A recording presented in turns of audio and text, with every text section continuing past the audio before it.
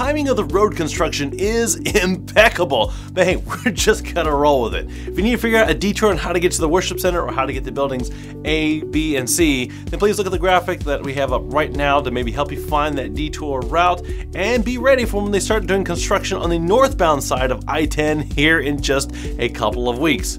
Now, in other news, next Sunday is our big Christmas concert put on by our Sanctuary Choir and Orchestra. Be right here in the worship center at 11 a.m. So invite your friends, share the Facebook video, and be sure to be there in the church foyer at 10:30 a.m. so you don't miss the bell choir.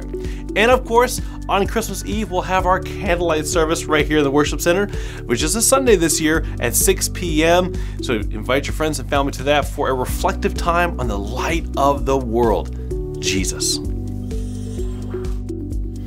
Our Gingerbread Bash event is less than a week away, and it's going to be a great event for families, grandparents, and grandkids. But here's the deal. The sign-up deadline is actually tomorrow, Monday at midnight. So be sure to get onto Realm to sign up or click on the slide graphic you just saw on the homepage of our website to get all signed up. It's going to be a great time, but you may be wondering, what is a Gingerbread Bash? Well, let me show you. This Christmas, we are going to have a bash! A gingerbread bash, that is. What's a gingerbread bash, you ask?